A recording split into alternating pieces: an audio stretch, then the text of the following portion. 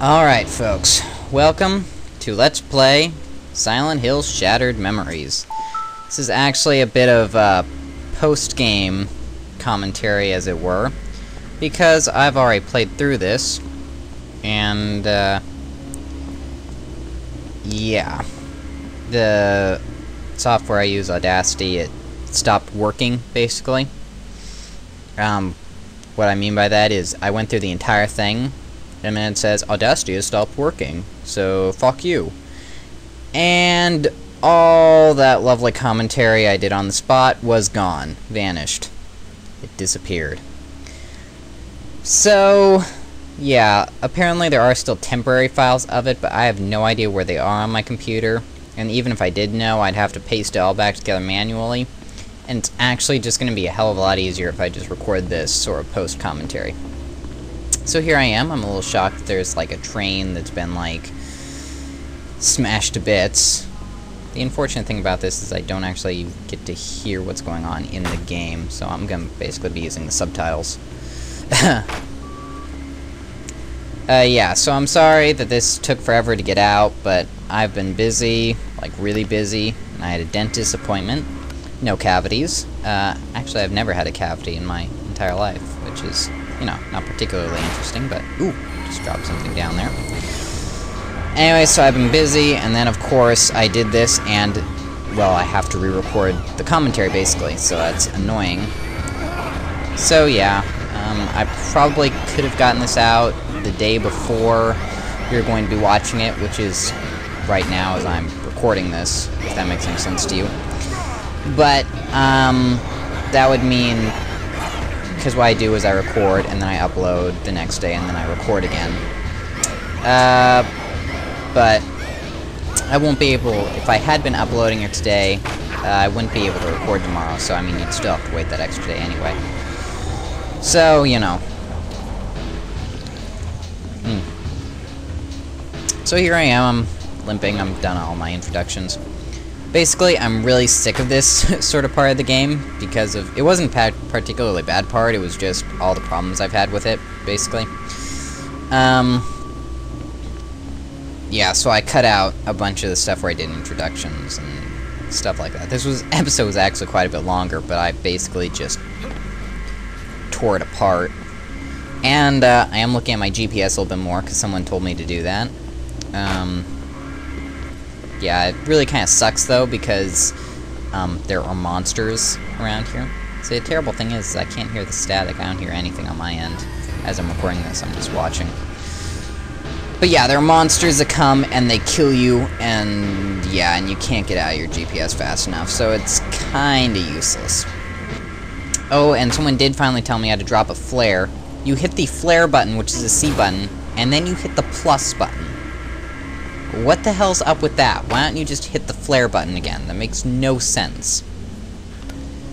Anyway, so I'm running around this nightmare part. And oddly enough, the nightmare part isn't that hard. I have a couple, actually, I think, in this set. And I get through them pretty easily. Comparatively, of course. Yeah, I'm dropping small objects in your way. Take that, bitch. So now I'm kinda lost. And, I'm sure at moments I'll turn off my flashlight, and that's because it actually does, when monsters aren't actually chasing you, it's easier for them to, like, find you and chase you if your flashlight is on. So, like, I try and keep it on as much as I can, but when there isn't anyone chasing me, and I start to hear the static on my radio, phone, whatever, I do turn my flashlight off. And these guys are hugging me to death, and I use a flare. I climb the wall. I don't know if I found out how to drop the flare yet. There we go, I did. So, yeah. Here I am. I'm running through there. Looking around. Drop down here, and I realize I'm back where I started. Which is annoying.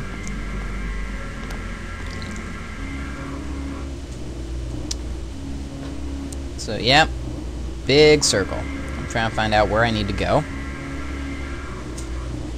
And You know, this is probably the funniest commentary I ever recorded, but, you know, it's gone, so you're never gonna get to hear it. It's too bad.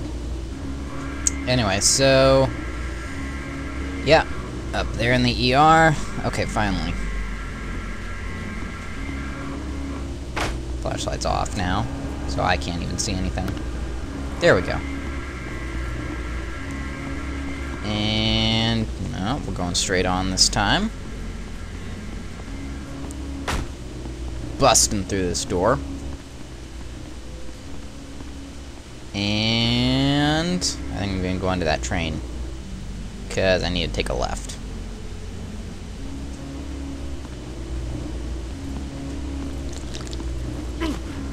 Here we go.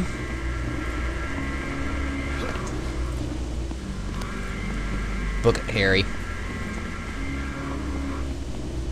Taking this door. Okay, what was throwing me back there? That's stupid. I mean, the door opened the other. Whatever.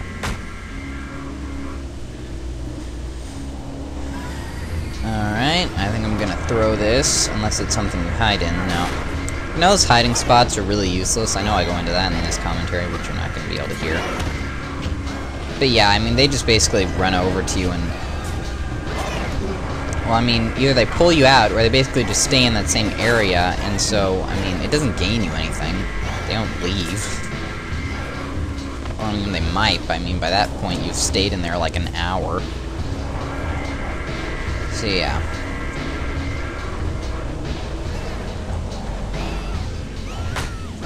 Booyah. I was a little disappointed I didn't get to go through the wheelchair part again. I'll hang on, last night was too much. Follow me, what happened to Lynn's SUV? I don't know. So, Dahlia's there. Texting me. I mean, we're, oh yeah, the other thing I talked about is that some people complain that I was calling her Delilah instead of Dahlia. I basically go back and forth. I mean, there I think I was calling her Dahlia. But I usually call her Delilah. I don't really care what I call her. You know who I'm talking about. I mean... and here is where I realized that someone told me to dial a special number, which is, the Konami, support line, I believe. So I do that. And here's the telephone call.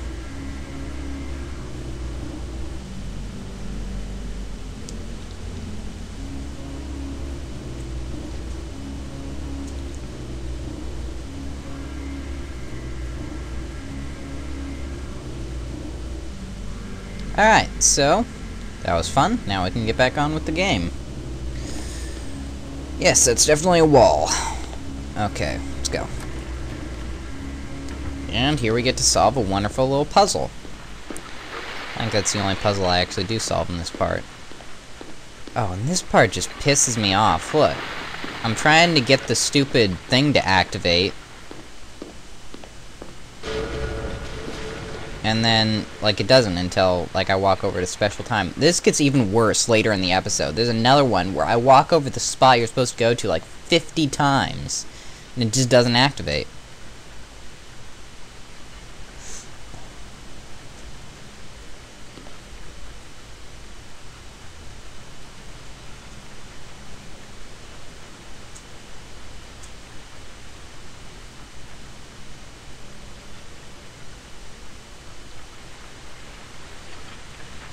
Alright, so that was a group, and, you know, the radio thing, I assume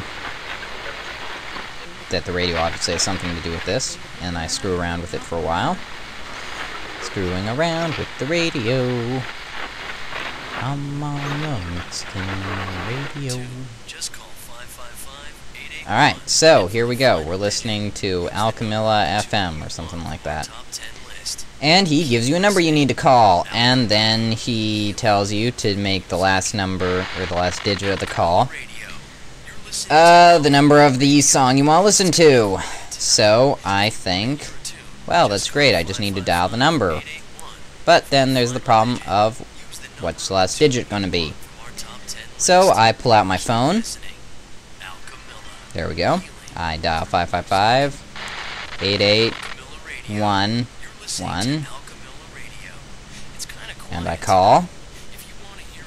And I'm thinking right now, what, do I just have to go through like every single one of them? Do I have to just call once and it doesn't matter which number it is? And I'm confused and I'm angry and I cried a little and I just start wandering around.